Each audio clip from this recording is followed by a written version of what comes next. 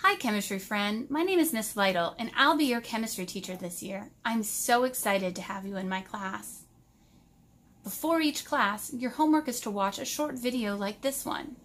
When watching the video, you should be taking notes. While you take notes, make sure you have a Regents Chemistry reference table and a scientific not graphing calculator. When you're taking notes, you can choose to either take notes on the guided note sheet provided by me or take notes in your own notebook. No matter what, take thorough notes and keep them organized. Your notebooks will be checked.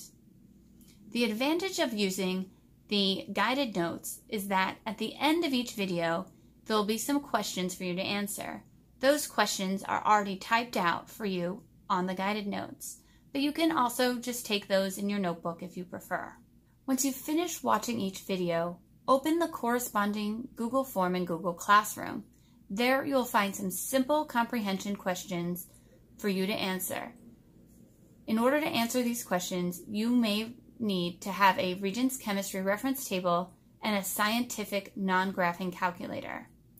After answering the simple questions, then you'll have the opportunity to either provide a summary of what you've learned or ask questions that you still need clarification for. We'll discuss them in class. I can't wait to get started. Let's go. Hi class, welcome to the first lesson of chemistry.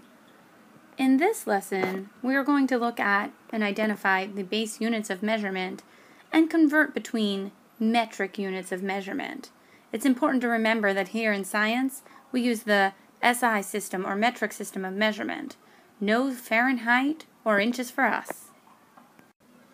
Now you'll be watching many videos as we move throughout this course. And as you watch this video and every other video, you want to make sure that you're following along and filling in the notes on the guided handouts you've been provided.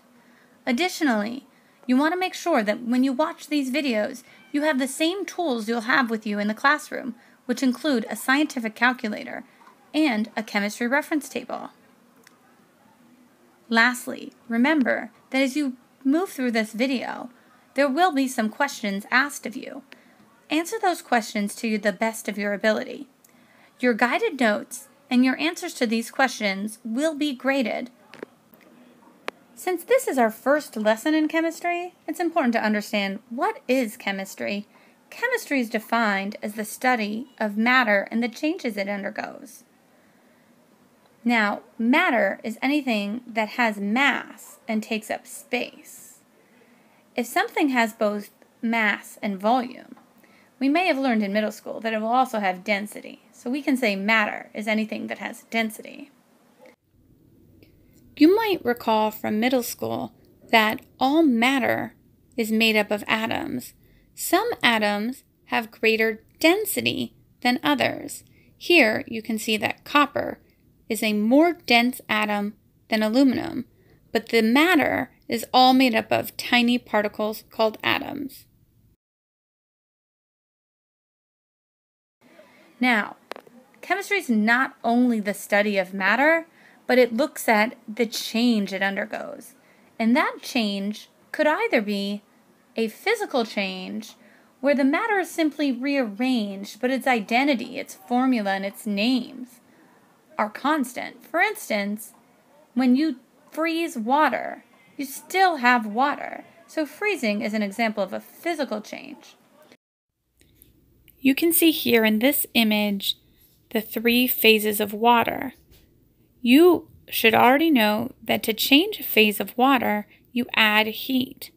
These changes are called physical changes because you can see water, H2O, a molecule that has 1 red atom of oxygen and 2 white atoms of hydrogen, is unchanged.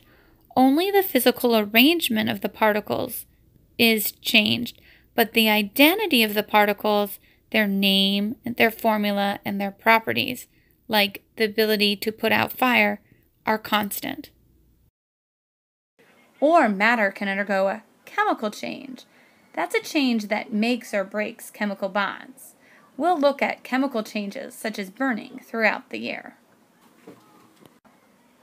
Chemistry, like most other sciences, involves experimentation. When we carry out experiments, we have to measure the quantities of matter or material that we use. We're going to calculate results and compare those numbers to known numbers or to our hypothesis. In all science, all measurements must include a number or quantity and a unit that describes what that number is. Here you can see a few number and units that accompany measurements. Now, some of the units you might be familiar with, but all of the units that we'll use in this class will be found on reference table D.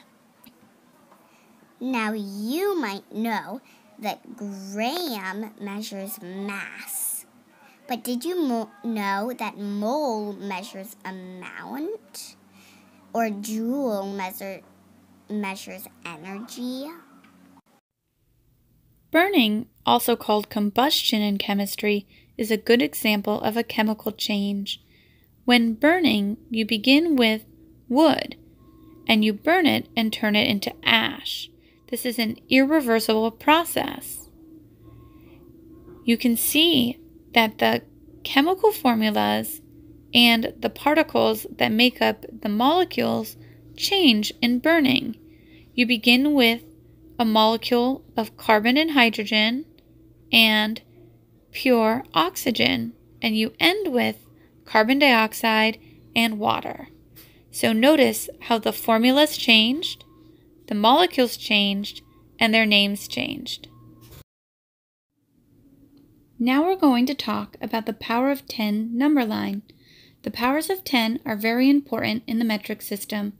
Most measurements have a prefix indicating the power of 10 and a suffix indicating the type of measurement.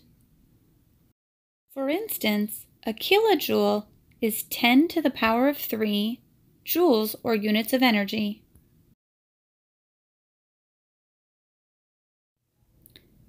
Look at these two masses, 10 grams and 10 milligrams. Based on their suffix G, we know that they are both masses according to reference table D. Now 10 grams has no prefix. It is no power of 10. It is 10 to the 0, which is equal to 1, or a base unit. Now a milligram is 10 to the minus 3, so a milligram is 1,000 times smaller than a gram. Most of the medicine we take is prescribed in milligrams and almost never in grams. If you accidentally took a gram when you were supposed to take a milligram, you would be taking 1,000 times greater dose than was prescribed. There are many ways to convert between metric units of measurement, though I have found making and utilizing a power of 10 number line to be the easiest technique.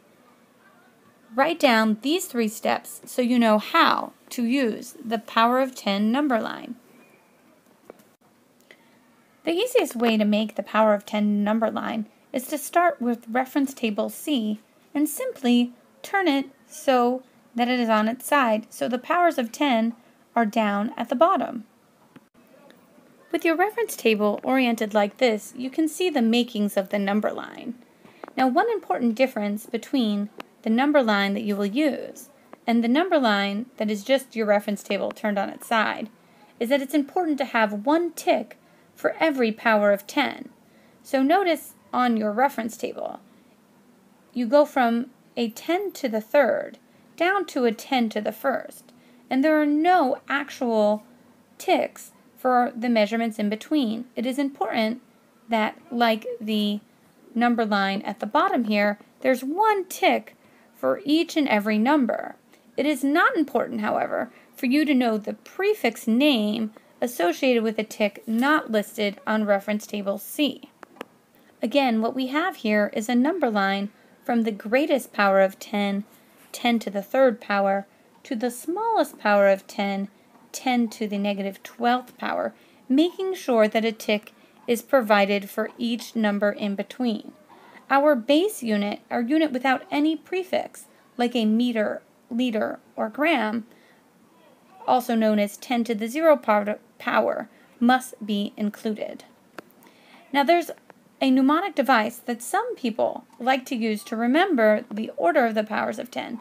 But again, as long as you turn your reference table on its side, so the spine of the reference table is at the bottom of your desk, you should be able to get this in the correct order.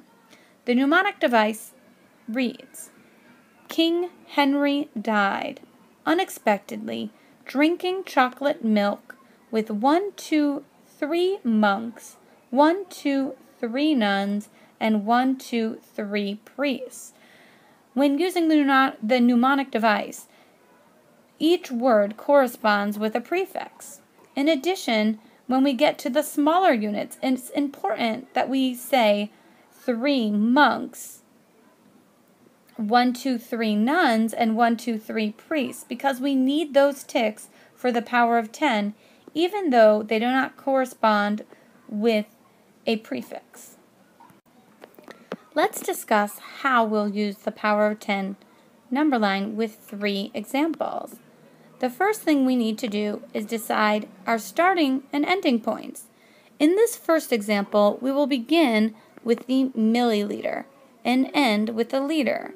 Down on our number line, we see that milli corresponds with 10 to the negative 3rd power, and liter has no prefix, so it's a base unit, or a 10 to the 0. That means we are going to need to move our decimal place 1, 2, 3 spaces. Now since we're starting at milli and we're moving towards liter, we're going to actually move our decimal place 3 spaces to the left. In the number 68, our decimal point is actually here to the right of the number. And if we move the decimal place 3 spaces to the left, we'll go 1, 2, and now we're out of space. So we'll add a 0 and drop our decimal point. So our answer is 0.068. In chemistry, it is good practice to place the leading 0 for numbers less than 1. We are going to use the exact same number line and the exact same technique for the next 2 conversions. Let's begin with the conversion from nanograms to milligrams. We can see that a nano is synonymous with 10 to the negative 9, and milli is synonymous with 10 to the negative 3. So we must move our decimal place over 1, 2, 3, 4, 5, 6 spaces to the left.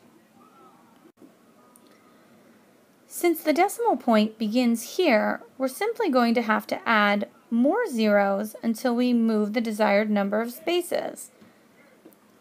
1, 2, 3, 4, 5, 6. We'll drop our decimal, and it's always good to add a leading 0. To make sure that the next measurement shows how this technique can be used to make numbers both larger and smaller in unit, let's make a little change to the problem first. Let's change picometers to centimeters. Now when we look at our number line, if we want to move from centimeters to millimeters, we can see that they are only 1 space apart. But to move from a centimeter to a millimeter, we're going to have to move to the right. So we'll move our decimal place 1 spot to the right. Since our decimal spot begins to the right of this number, we're going to have to add 1 more 0 and drop our decimal point to the right. Now you try a few practice problems and see if you've mastered this conversion. Now it is time for you to go and sign into Google Classroom. Find your chemistry class. Then complete the attached homework, which is a Google form. Make sure you submit your homework on time, as no late homework is accepted in this class. See you tomorrow in class.